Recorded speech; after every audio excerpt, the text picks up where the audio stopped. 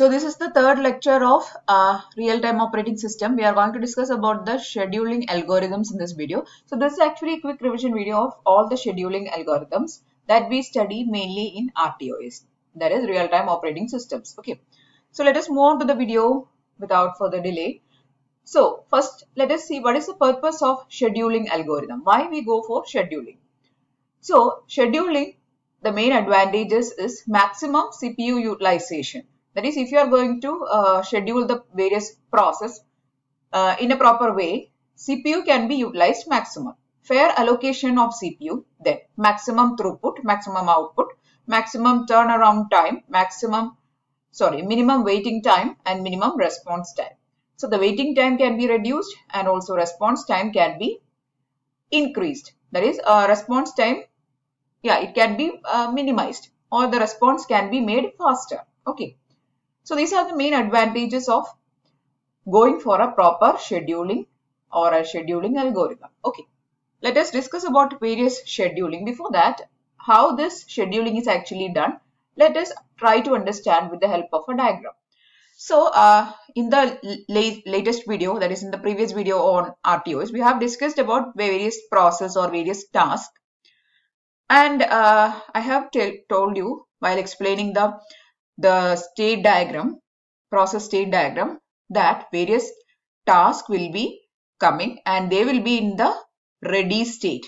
So there is actually a queue which is present in the ready state, or there is a queue called ready queue, in which all the tasks that are in the ready state will be waiting. So this is the queuing of various tasks or process. When I am saying task, you can also think of the word called process. Both are same. Okay, so these tasks, all the tasks which are in the ready state will be waiting in this queue, and the scheduler will be scheduling the task and will be allocating to the various processor, okay, or the computing entity. Okay, so this is how the scheduler is working. From the ready queue, it will be picking the task and it will be giving to the computing unit. Now, scheduling algorithm means what algorithm the scheduler is following to pick the task from the queue. In which manner the task is selected from the queue. That is, which all task is selected. What is the algorithm used? That is called a scheduling algorithm. Let us discuss one by one. First one is a preemptive scheduling. Preemptive scheduling means, consider that one task is running. In between one task is running, another urgent task has come. Okay. So the current running task will get, stopped, or it will be moving to the ready state from the running state, and the urgent task or the high priority task will get executed. That type of scheduling is called a preemptive scheduling. Let us discuss it with the help of a example. That will be more better. So consider that task 1 was getting executed. Okay, at that time task 2 has come. So the task 1 execution has stopped. It is moving to the ready state from the running state. If you don't know what is ready state and running state, please do watch the video on process and threads. You will get to know what is the ready state, running state. The state diagram I have explained. Okay. So the task will move from running state. It was actually running. Task 1 was actually running. From the running state, it will move to the ready state. Then task 2 will get executed. And while task 2 was executing, task 3 has come. Again, task 2 is moving to the ready state, and then task 3 will be executed completely. Then task 2 is resumed, and after completion of task 2, task 1 is resumed. So the task 1 and task 2 are clearly interrupted here, and this type of scheduling is called preemptive scheduling. Next type of scheduling, which is non-preemptive scheduling, means here once a task execution has started, only after the completion of that task, the next task can be executed. Okay, let us discuss with the help of the diagram itself. Here you can see very clearly, only after completion of task 1, task 2 is permitted. However, big priority task, the task 2 is, task 1 cannot be preempted, means in between interruption is not allowed. Same the case for task 2 and task 3. This type of scheduling is called non-preemptive scheduling. These two terms are very important. If you are going for some interviews also, these two terms will be that you should be familiar with. Okay. Next, let us discuss some of the scheduling algorithms. And while explaining the algorithms, I'll try to explain to you whether it is non-preemptive and preemptive. Okay. First type of algorithm, which is a very simple one, and that is called a first come first serve algorithm, FCFS. Okay. So this is a non-preemptive scheduling algorithm. Means when a task is coming and then it is getting executed, means in between it cannot be interrupted. Okay. So that type of algorithm is called a first come first serve algorithm. So the task that arrives first in the scheduling queue, it is being put to the running state and start utilizing the CPU. It is relatively a simple scheduling algorithm where all the tasks will get executed eventually. The response time is high as this is a non-preemptive type of algorithm. Okay. Let us discuss with the help of an example.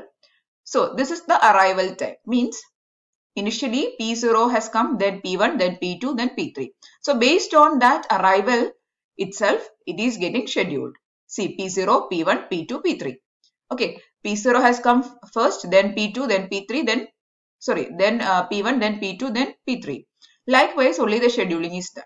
There is no other criteria opted here. Only the first come, that is whichever task has come first, it is getting executed. There is no other criteria taken. Okay.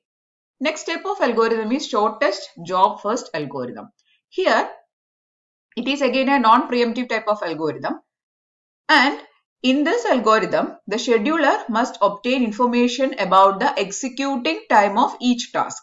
So here, the scheduler should be aware of the executing time, means the running time of every task, and whichever task is having the shortest executing time, it is executed first. Sorry, it is scheduled first. Okay. So that type of algorithm is called a SJF or shortest job first algorithm. Now the disadvantage of this algorithm is that it requires total execution time of a task to be known before it is run. Before even running a task, you should be knowing, or the scheduler should be knowing, how much time it will take for executing. Okay. Let us discuss with the help of the diagram. Here, the execution time or the best burst time is given here. P1 is having 21, P2 3, P3 6. Then all these are in milliseconds. Okay. P4 2. Now we can see clearly P4 is having the shortest execution time. Then P2, then P3, then P1. So the scheduling is done accordingly. Okay. Now the drawing, that is the arrangement or this chart is called a Gantt chart. Okay. This is a Gantt chart, which is the diagram which shows the scheduling. Okay. So the scheduling algorithm, when it is drawn in the form of a chart, it is called Gantt chart. So this this Gantt chart is for the SJF algorithm.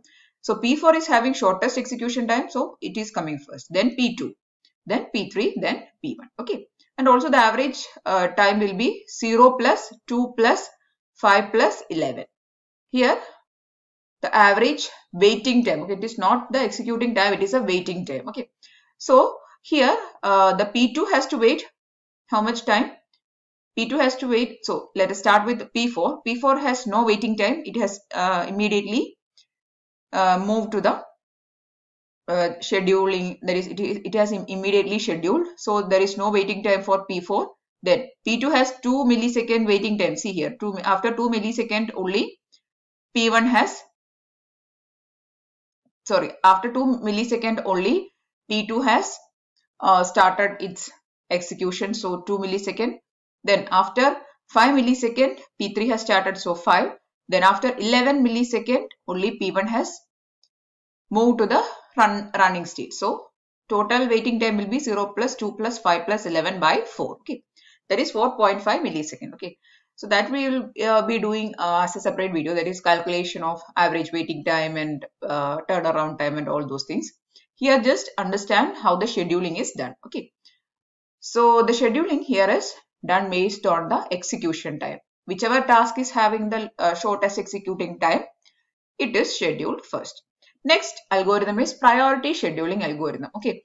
So the priority scheduling algorithm is one of the popular scheduling algorithms. Here each task is assigned a priority level, and basic principle of this scheduling algorithm is that the task with the highest priority will be executed first. Let us see the diagram. Here executing time and the priority is given. Okay. Here, if you see a number of lesser value, that is considered as a higher priority. Okay. So here you can see the priority values is 2, 1, 4 and 3, right? Out of these values, 1 is the highest priority. Okay. Don't get confused. 4 is not the highest priority. 1 is the highest priority. Okay. Then after that, 2 is the next highest priority. Then the next highest is 3. Then the least priority is 4. Now based on the priority, the tasks are getting scheduled. So which one is having the highest priority? P2. So P2 is executed first. Then P1 will be coming. Then after that P3 is coming. Sorry, P4 is coming. Then P3. So this is how the scheduling is done based on the priority scheduling algorithm. Next one, round robin scheduling algorithm. Okay. So here round robin is actually a preemptive scheduling algorithm. Here also the scheduling algorithm, if you see this scheduling algorithm, it can be non-preemptive and preemptive. Based on the nature of the scheduling queue, it can be preemptive or non-preemptive. But here if you see the arrangement, you are not using any preemption here.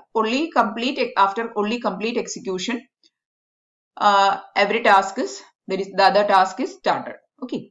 So if you want to have a preemptive one, that is also possible. Now round robin is clearly a preemptive scheduling algorithm, because here what is done is, here there is no priorities assigned to the task. Each task is put into the running state for a fixed predefined time, and that is called a time slot or a time slice. Okay, so every task will be executed to a particular time slice, and then this time slice is repeated, and based on this round robin scheduling is done.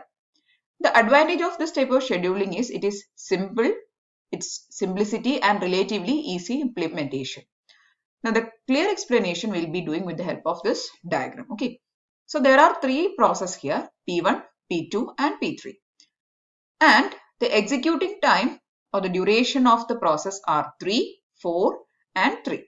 So first we are going to take the P1 task, and it is executed for a particular time slice. Here the time slice is taken as 1 millisecond or 1 unit. Okay, so this is 1 unit, not millisecond, it is taken as 1 unit. It is having 3 units of execution, then P2 is having 4 units, P3 is having 3 units. So P1 is executed for 1 unit, then again next one, P2 is executed for 1 unit, then P3 is executed for 1 unit. Then the next cycle will start. Again P1 is executed for another 1 unit, P2 is executed for another 1 unit, P3 is executed for another 1 unit. Then P1 is again executed for, and after this P3, the next cycle will start. Then P1 is again executed for 1 unit, and with this the P1 execution has completed. See here, total P1 execution is 3 units. The first unit is here, which is in the first cycle. In the second cycle, again P1 is executed for 1 unit. In the third cycle here also the P1 is executed for 1 unit, and after this P1 has completed its execution. Then P2 again executed for 1 unit. P3 also, after this time period, that is in this unit, P3 has also completed its execution, and left out is only the task P2, which is 1 unit more left.